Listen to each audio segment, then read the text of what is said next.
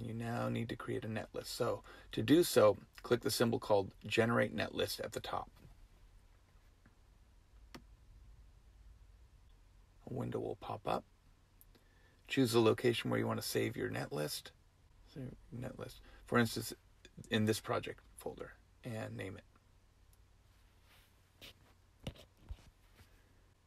The netlist is created. Now you have to import it into your board file. Double-click Board File on the left-hand side. This is the board file. To import the netlist in this board file, click Load Netlist. Choose Update Footprints and Keep Existing Symbol. Browse to your netlist. This is the netlist.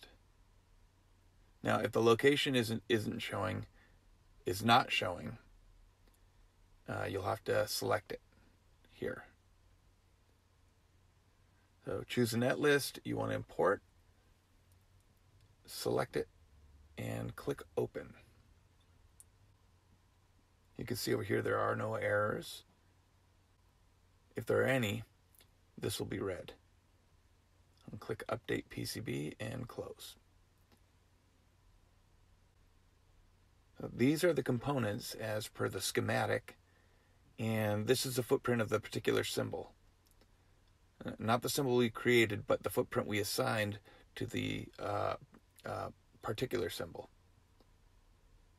These are regulator, rear battery, the LED capacitor, the core and mounting holes, and the connector.